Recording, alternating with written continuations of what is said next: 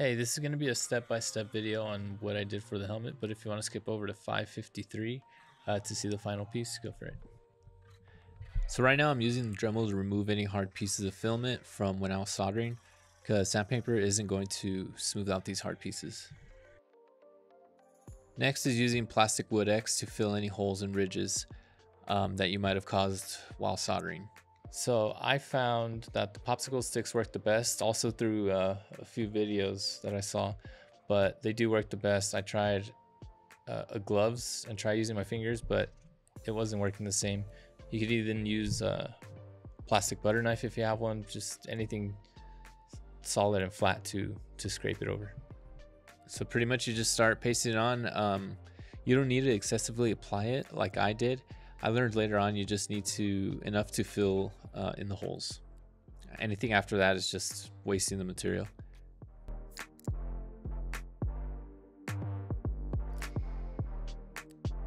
And then just one pointer, you don't need this to fill in any creases. This is pretty much to fill in any impurities on the print.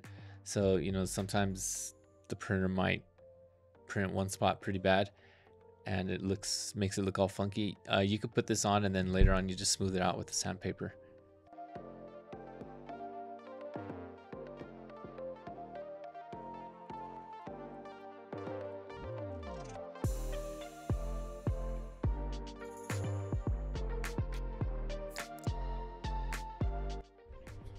Okay, so now that we let it dry overnight, we're gonna sand this down and then primer it and get it ready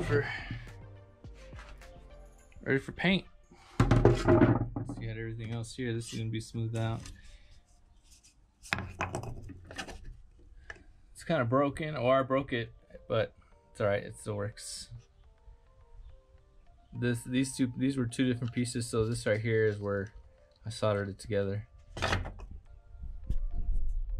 Just a quick tip, make sure you're wearing a ventilator mask. I do have one because I was working with resin, so I had to buy one then. But once you're sanding, that dust builds up everywhere and eventually you will inhale it and it's not a good time. So the sandpaper I'm using right now is 120 grit. It's not the roughest, and for me it doesn't need to be because I already pre-sanded all the pieces. You might put everything together and then just decide to sand the whole thing afterwards, so that's up to you, but I didn't need anything really rough right now just to get the plastic wood off.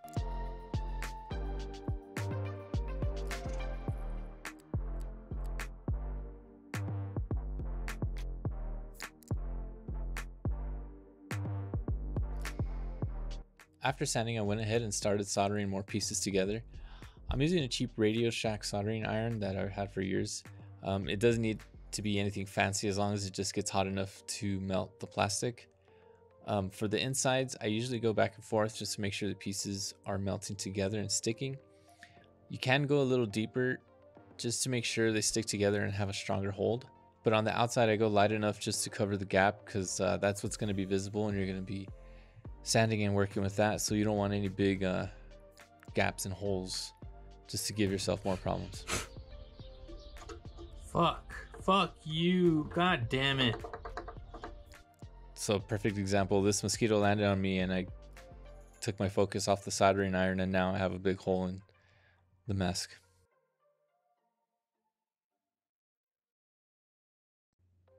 So now on to primering the mask. I got the 2-in-1 primer and paint. I use this as my base primer for everything, but for the white parts, I made sure to do a few coats till everything was covered. But after that, I mean, you know, it's a primer, so for the red and for the yellow and for the steel gray, it went on just fine because it was already primered.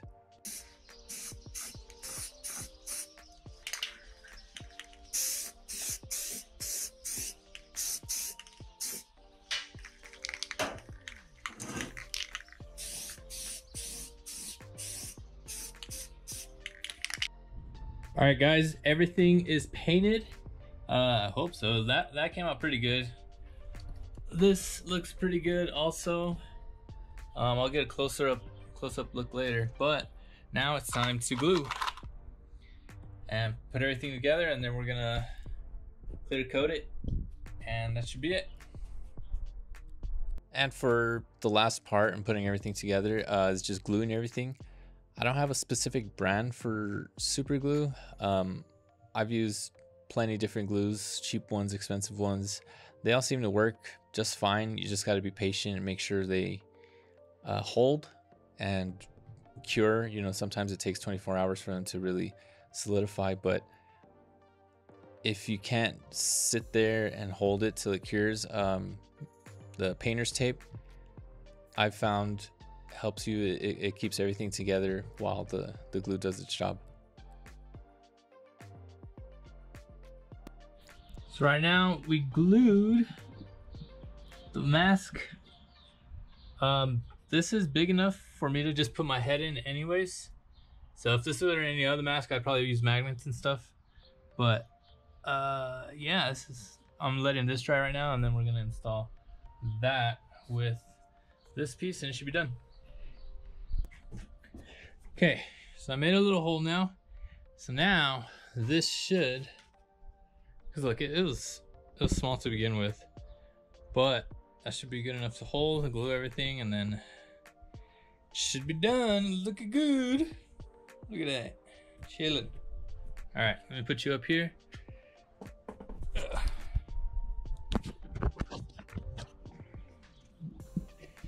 Turn you like that.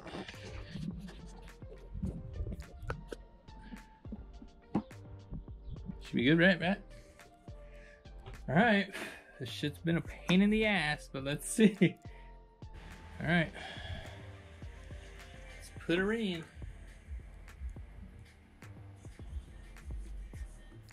Oh no, where is it?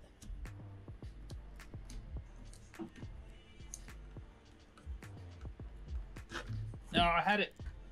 Fuck. I think that's it. All right, looks like we're done, kind of. I just saw that this should have been gray, but oh well, who cares? It looks good. I just gotta clean it up, wipe it down with some dust and stuff. But now I'm gonna polish it, wait for that to dry, and I think we're done.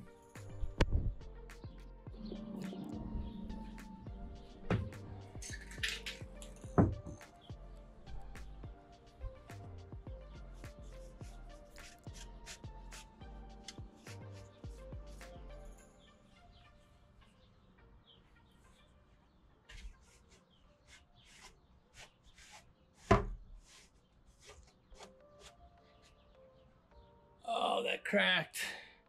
No, what the fuck is that? So I just want to pause the video real quick and explain what happened. The solder came apart on both sides. I was putting too much pressure when I was putting the front piece in, but that's because I didn't solder it too deep, I guess you could say. I kind of just did the top layer really lightly, and you know, there's no strength in that, so that's why they kind of separated a little bit. But off camera, I fixed it later and repainted it. But yeah.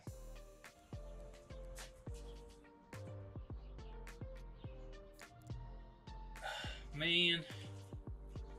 Oh well.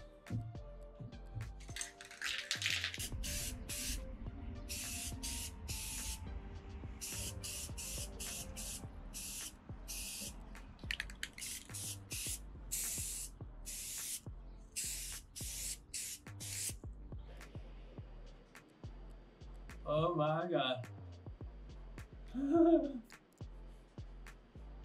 Okay, it's a little off balance, but you get it, you get it.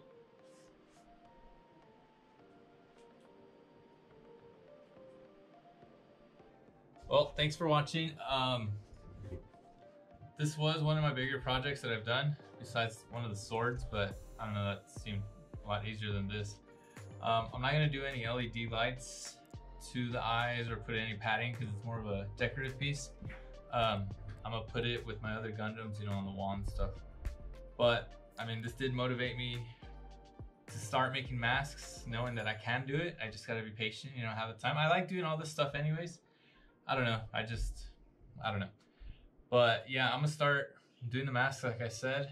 I am gonna get a bigger printer, you know, more print size, because I did this, as you saw in the video, I did this in a whole bunch of pieces, which is cool and all, but I think for something like this is way too many pieces to put together.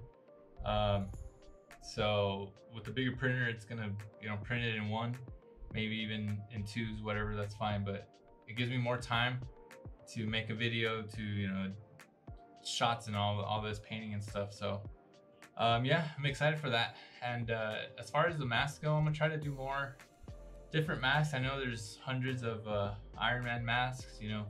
I mean, if you want, I can make one, but I really don't.